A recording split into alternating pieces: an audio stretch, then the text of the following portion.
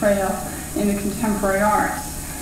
And this week we're going to have the opportunity to hear Hilton Kramer discuss criticism in the contemporary arts. Mr. Kramer was born in Gloucester.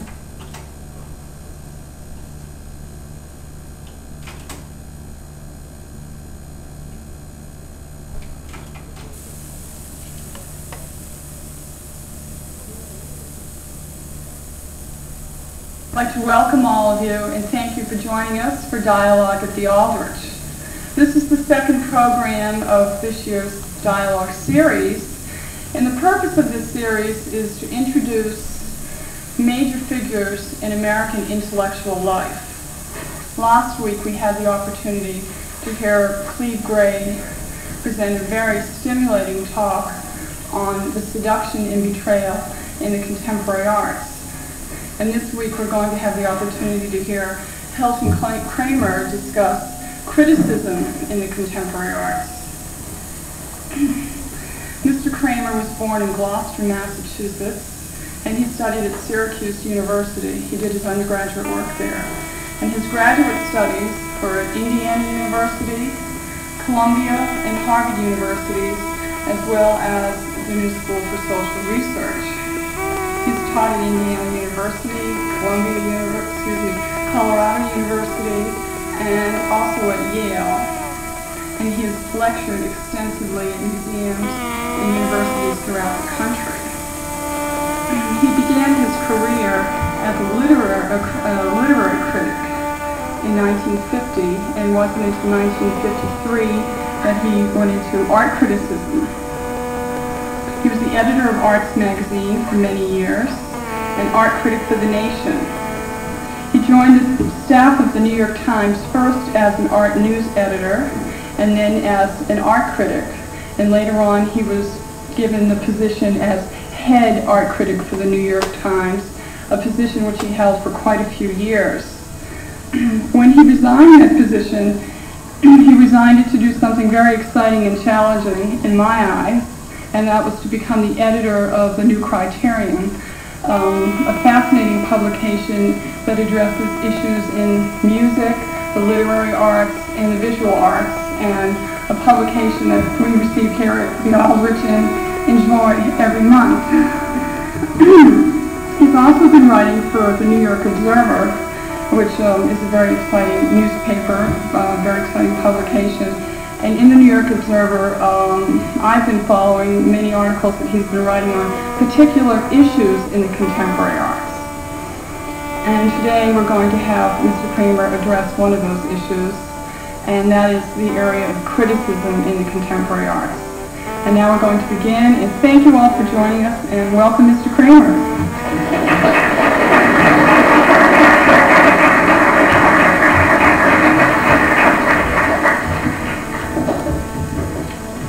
Thank you very much. The particular issue that I'm going to be addressing today is one that I think embraces the entire art scene of the 1980s. And tries to place what's happened to criticism within it, because I think what's happened to criticism is very much a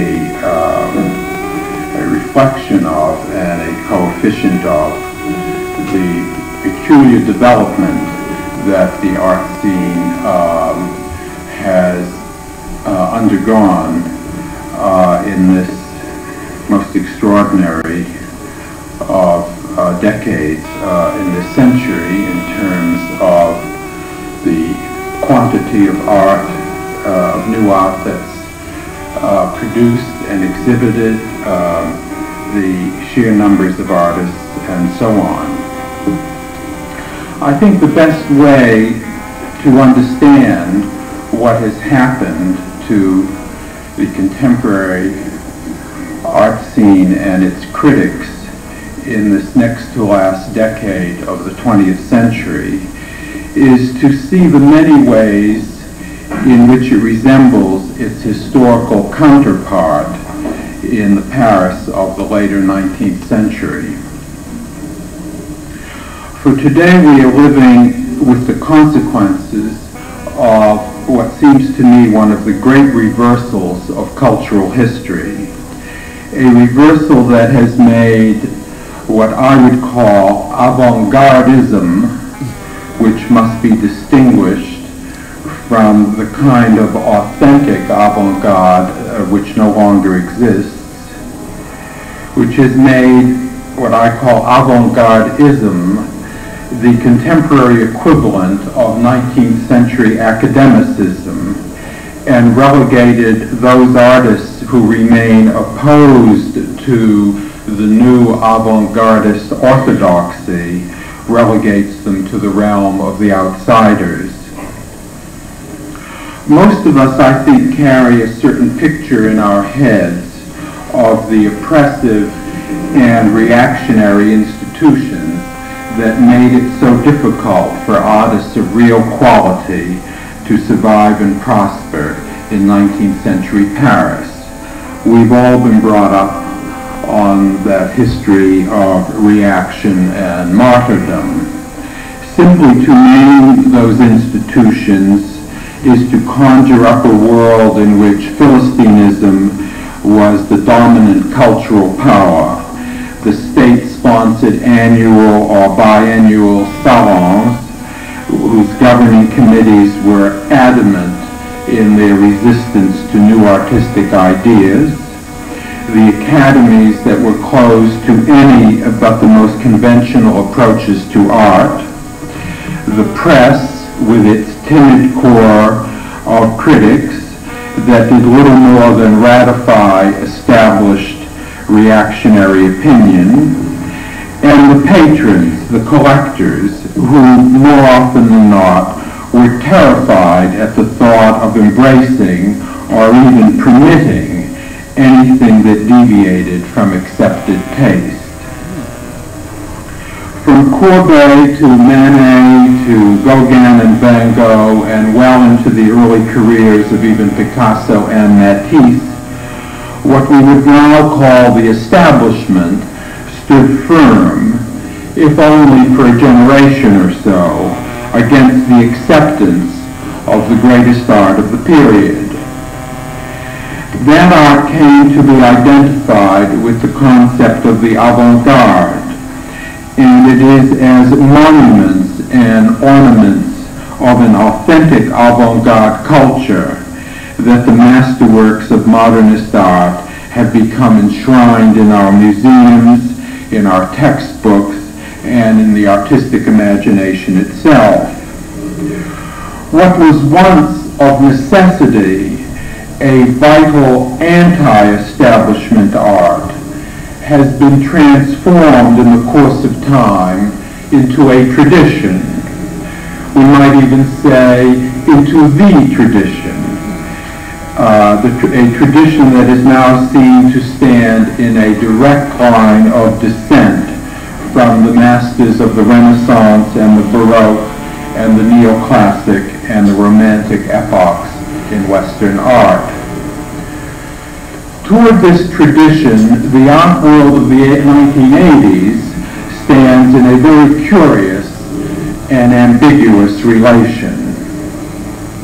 There is certainly no shortage of adulation and publicity for the masterworks of the past, as we can see in the steady succession of so-called blockbuster exhibitions that are now the favorite enterprise of both our major art museums and of the government and corporate sponsors that finance such events. It would probably be a mistake, however, to assume too quickly from either the frequency or the popularity of these superscale exhibitions that the public derives from them any very clear conception of what great art is. Still less have we any reason to assume that these exhibitions have the effect of enriching the creation of new art. Of course, there are artists among us for whom an encounter with the great art of the past is crucial in providing inspiration, and not only aesthetic inspiration. In art, there is also what might be called moral inspiration, and only the greatest art can offer it.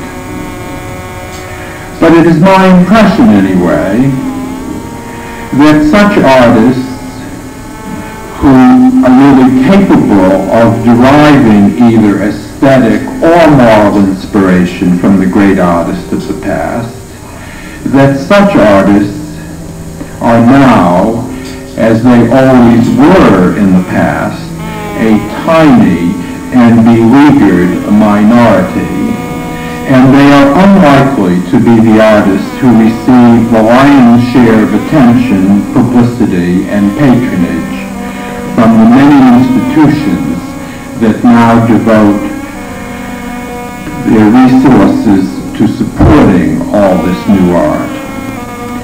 These institutions, the great majority of our museums and galleries, the vast number of critics and publicists and collectors and curators, the various government agencies and corporations and private foundations and universities, all of these now tend to be as conformist in their tastes and as terrified of straying beyond the boundaries of fashionable opinion as the now despised Philistines of the 19th century. In some respects, the new Philistines are, in my opinion, even worse than their 19th century predecessors. For at least it could be said for the reactionaries of the 19th century that they were under the illusion that they were resisting what was new in the name of something sacred, in the name of a conception of tradition, which, though we now know it to have been feeble and mistaken, was in principle at least an attempt to keep alive the standards of the past. It was in the nature of 19th century Philistinism to fail in that task, for its conception of tradition was too shallow and too pious, too much a matter of cultural wish fulfillment, and too little a matter of intelligence, sensibility, and knowledge, for it to serve as anything more than a sort of primitive desire to keep the future at bay.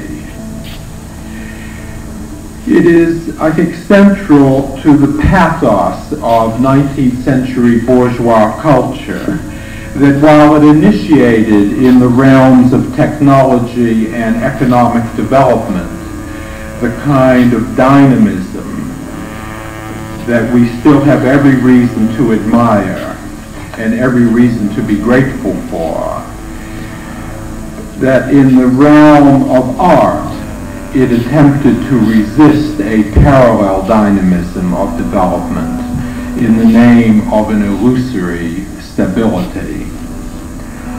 Art, in the old Philistine view of it, was meant to be immune to significant change, an attitude that condemned the artists who subscribed to such a view, the artists of the academy and the salon, to a moribund course.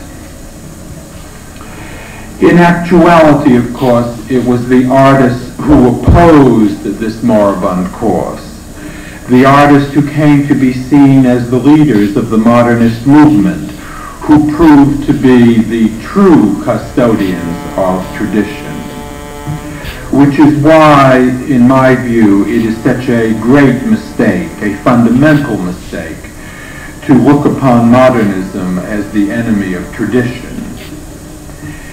In one of its most important aspects, certainly, Modernism is in fact a protracted debate, a debate conducted by artists and their critics about the nature of tradition and the ways in which it can be sustained and transmitted as a creative impulse.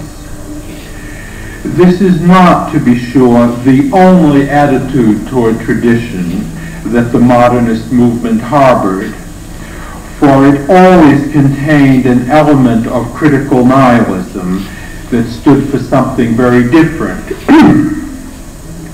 for the mockery, if not the outright destruction, of both art and tradition in the name of one or another program of personal emancipation or political rebellion. It was this nihilist element in modernism, most conspicuously associated with Dada and its vast cultural progeny, that has been programmatically anti-bourgeois in its essential ethos, and most cynical, as well as successful, in its manipulation of bourgeois institutions as a means of triumphing over the class and the culture it most vehemently despises. Although it came out of the modernist movement and drew much of its authority and energy from its association with modernism, this nihilist impulse in art was in fact profoundly anti-modernist in its basic outlook. For the true nature of the relation in which it stood to modernism did not openly declare itself until fairly recently, until the rise of what came to be known as postmodernism, which made its debut with the advent of pop art in the 1960s, and now, some 20 and more years later, has all but swamped the contemporary art scene in the Western world. If we ask what this phenomenon of postmodernist art and culture amounts to, we mustn't expect a simple answer, for it is in the nature of the nihilist impulse that is its driving force to be complicated, devious, and paradoxical. Postmodernism operates, for example, by means of parody and what is called appropriation. It thrives on quoting and cannibalizing the art of the past for the purposes of mockery and ridicule. It turns every tradition into the materials of camp and makes no distinction between the glories of high art and the trashy gratifications of kitsch. In the world of postmodernist sensibility, everything, including the glories of high art, even its highest achievements, everything is reducible to kitsch, and kitsch remains its preferred mode of expression. At the same time, however, postmodernism aspires to a kind of mock glory of its own, and so what begins as parody and pastiche and appropriation sooner or later aspires to be taken seriously as the equal of the very art that the postmodernist sensibility has been obliged to ransack and trash in order to exist at all.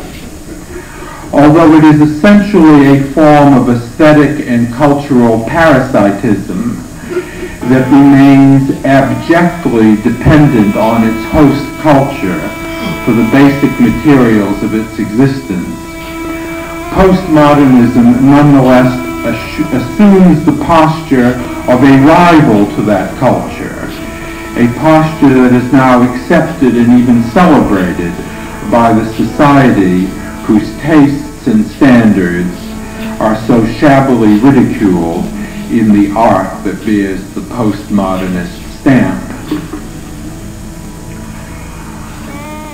What is imperative to understand about the art scene of the 1980s then, both its artists and its criticism, is that its dominant impulse, which is the postmodernist impulse, bears the same negative relation to modernism as a tradition as that of the Philistine reactionaries of the 19th century. Only today the new Philistinism has, as we say, appropriated the gestures and attitudes of avant-gardism as the most effective means at its disposal for advancing its cynical cause. But this avant-gardism is itself a parody that only apes the more superficial attributes of modernism in order to subvert its fundamental seriousness. To a genuine avant-garde culture, this avant-gardism can make no contribution, for the conditions in which a genuine and authentic avant-garde might again arise no longer exist. And they no longer exist because bourgeois culture has effectively assimilated what avant-garde culture had to offer it. And contrary to the pieties that still dominate the cultural thought of certain radicals, what the avant-garde at its greatest moments had to offer bourgeois society was not a revolution, but a purification of its aesthetic and cultural sensibility. It is precisely this program of purification and redefinition in the realm of art and culture that the avant-gardism of the postmodern era is designed to subvert and reverse. Hence the revival of all that was worst, all that was most despised in the academic and salon painting of 19th century France, a revival that had been central to the very spirit of the postmodernist movement. Under the sponsorship of postmodernism, the pictorial vulgarities and inanities which once filled the salon exhibitions in the Paris of Manet and Pissarro and Cézanne, and that in the heyday of the modernist era were properly consigned to the oblivion of the storage bins, from which, in our optimism, we certainly never expected them to emerge again as objects to admire. These have all now been rehabilitated and are now offered to us as models of aesthetic and cultural excellence. A few weeks ago, we were at the Musée d'Orsay in Paris, and although there are a great many things one can say about the Musée d'Orsay, certainly one of the most repulsive aspects of it is the way it brings back all the academic enemies of Courbet and Manet and Pissarro and Cézanne and accords them a kind of parity with their modernist rivals who suffered so much at their hands.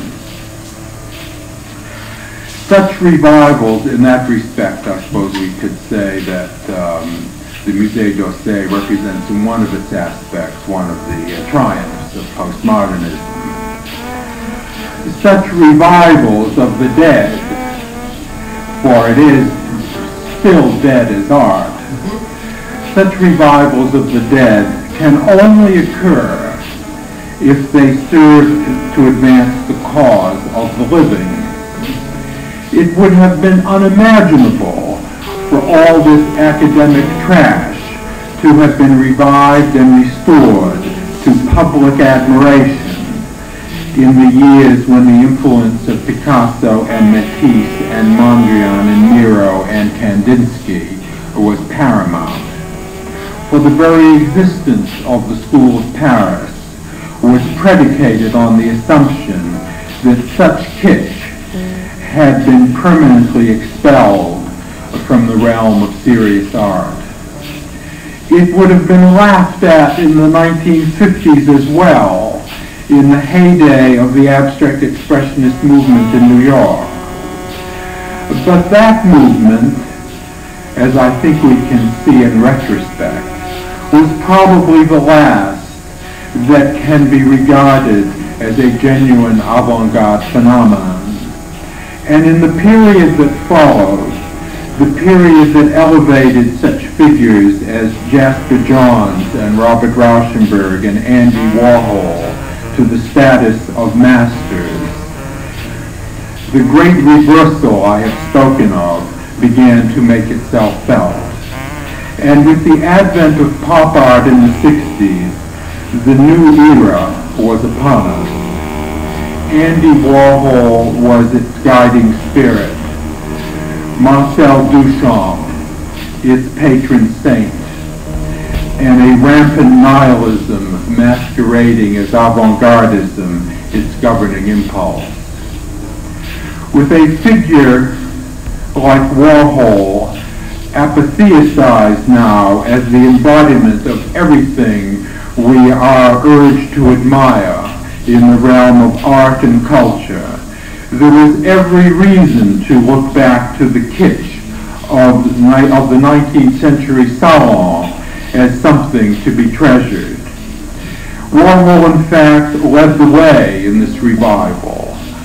I couldn't find the exact date, but I remember very specifically Warhol being invited by the Museum of Art at the Rhode Island School of Design to organize an exhibition of the things he most admired in their permanent collection. And he went right into the storeroom and brought out Bouguereau. That was the signal. Warhol led the way in this revival, which is now in the museums, in the universities, in the art journals, and in the sales rooms, not to mention in criticism and in the media, embraced with such incredible enthusiasm, mindlessness, and tastelessness. What we are witnessing in the art world at the end of the 1980s is, through the museums, through criticism, and through the market, the institutionalization of this thoroughly corrupt avant-gardism on a vast scale. The art museums offer little, if any, resistance to its advancement. The galleries, of which there are now said to be more than 500 in Manhattan alone, are thriving on it. The critics, alas, the critics, most of them anyway, ratify this trash as passionately as their predecessors praised the kitsch makers of the 19th century. And the universities, alas for the universities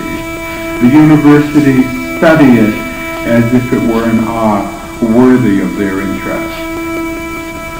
If not for our vivid memories of what happened in the last century, when the greatest art of the period stood firm against the first wave of this Philistinism, and did so at great personal sacrifice, there would indeed be reason to despair over the fate that has befallen the art of the 1980s. But from the heroic example those modernist artists set in the last century, we know that there will always be artists who, in order to remain true to the demands of their vocation, will be opposed to what is now said to constitute to success in the art world. Such artists face a challenge, however, that is in many ways even more difficult than that faced by the independent artists of the 19th century. They can no longer avail themselves of the kind of vital bohemian culture that in the 19th century offered the rebel artist a spiritual as well as a physical haven. And they must now be prepared in an era in which the insignia of independence and rebellion in art have been so effectively appropriated by the avant-gardist Philistines. They must be prepared to be dismissed as reactionaries or something worse for whatever resistance they may offer to the prevailing climate. There is, too, a problem in the sheer scale of the art world today. There are now so many more artists, or at least people claiming to be artists, so many more exhibitions, so many more galleries and dealers, so many more critics, or at least people claiming to be critics, and so much more writing about art, and so much more hype, and so much more publicity. And yet in the expanded scale of the art world today, which so much of the time I think looms for many of us as a dark cloud destined to shut out all the light of intelligence, there is nonetheless a bit of a silver lining to be discerned.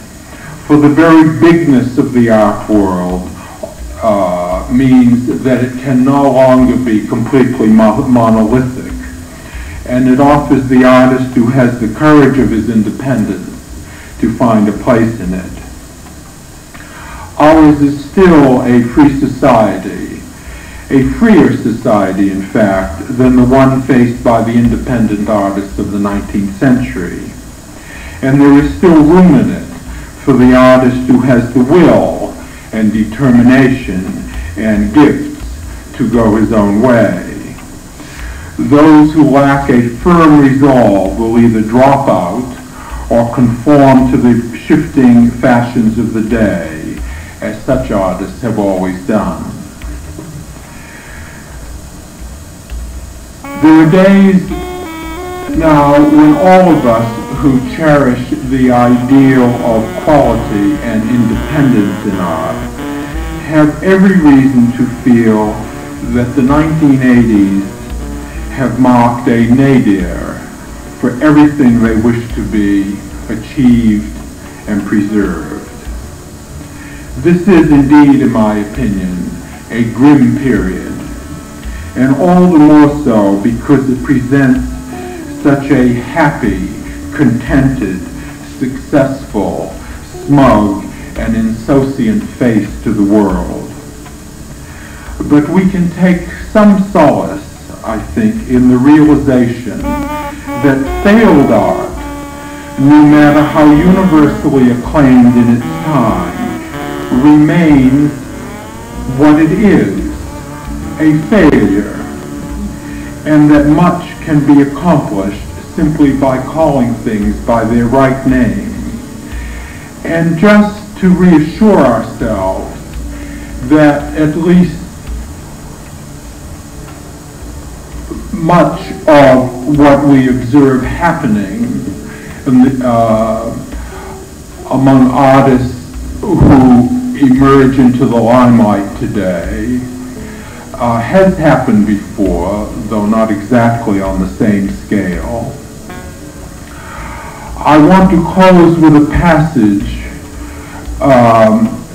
that a very great artist, already well established at the time, a passage from an interview he gave in 1936, more than 50 years ago. This artist said, "Today, My young contemporaries know how to struggle only when they are poor. But all that stops the moment they balance their budgets. Compared to these people who begin their shameful decline at the age of 30, of course nowadays it begins even sooner, compared to these people who begin their shameful decline at the age of 30, how much I admire artists like Bonnard and Maillot, who of course were already quite on in years, 1936. These two will continue to struggle until their last breath. Each year of their old age marks a new birth. The great ones develop and grow as they get older. But what can I say about these young buffoons who think only of the next cocktail party, who need no more than a living room carpet and a princess to begin groveling and showing off? Well, those remarks were made by Miro in 1936 about the people who were coming up in the Surrealist movement. It was never ideal for a serious artist. It's only perhaps a little or a lot less ideal today than it's always been. Thank you.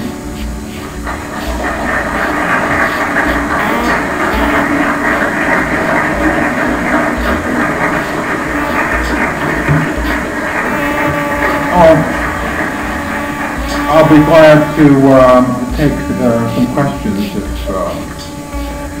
I haven't answered everyone already.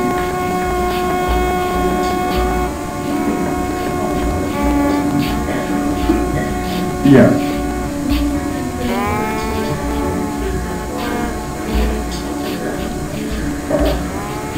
Well,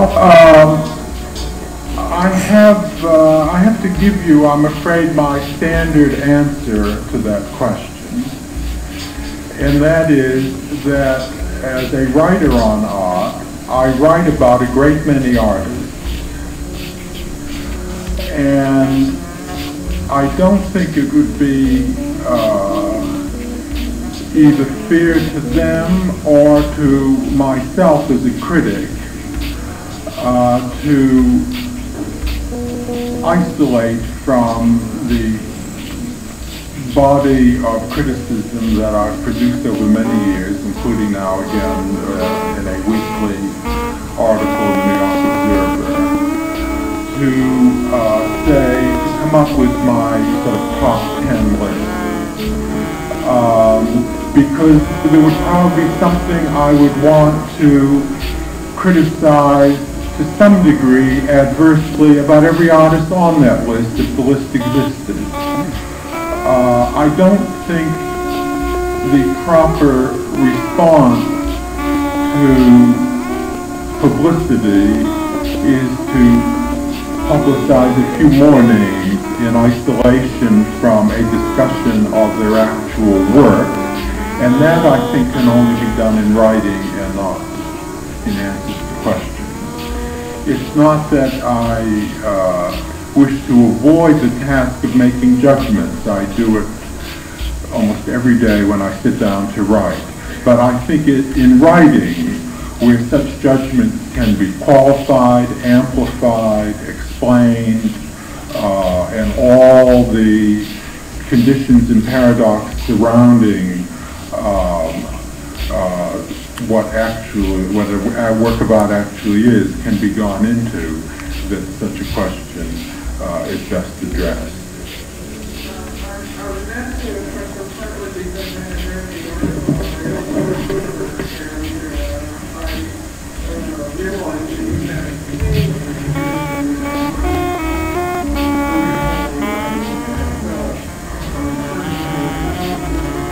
Well, I did in my article on Kiefer last week go into a kind of history of my responses to that particular artist, whose work I was enormously impressed by when I first saw it early in the 80s at the Mary Boone Gallery.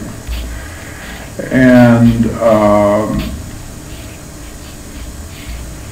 subsequent encounters with Kiefer's painting have, as I recounted, and for the reasons I recounted in the article, much diminished my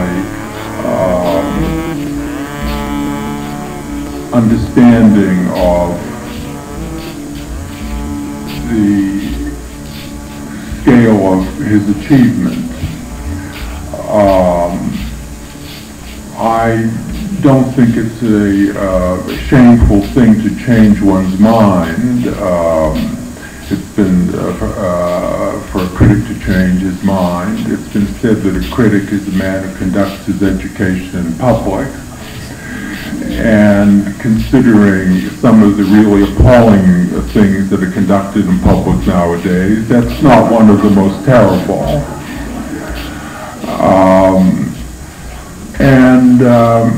I'm not sure I could give as adequate an account of the reasons for my of the changes, because it's not I wouldn't describe it as a complete reversal, but certainly my view of Kiefer, who I still think is an extraordinarily gifted artist, has been modified. And this last time around, having seen the retrospective first at the Art Institute of Chicago and now seeing it again at the Museum of Art in New York, I must say it does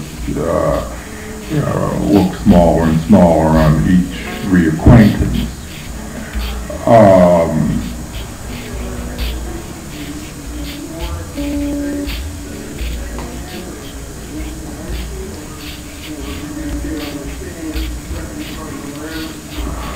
Well, certainly the installation of the show at the Museum of Modern Art, I think, had the effect of illuminating some weaknesses in Kiefer that had been rather more delicately treated at the Art Institute of Chicago, where you could see the entire exhibition, as it were, virtually in one enormous space that was, well, I think in my article I described the lighting at the Art Institute as a kind of Twilight of the Gods lighting. Whereas at the Museum of Modern Art, it's more like a kind of laboratory lighting. I mean, the lighting is absolutely merciless, and it's a kind of light that is extremely unsympathetic to the kind of ponderous, mysterious quality that Kiefer is eager to generate in his painting. I think the Museum of Modern Art installation is in some ways, quite cruel to Kiefer. But after all, they didn't create the paintings. Paintings of that, at that scale of aspiration and ambition should be able to, withstand a lot of manhandling. In any case, my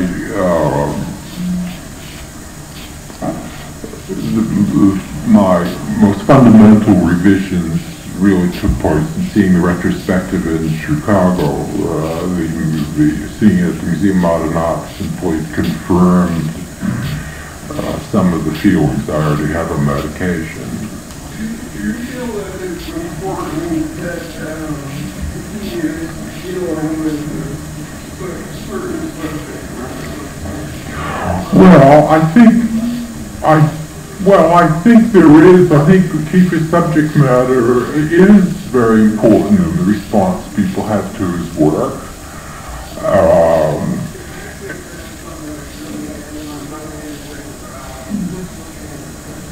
Well, I think even if you didn't know anything about Time constraints. Keefer's Time is shut. intentions,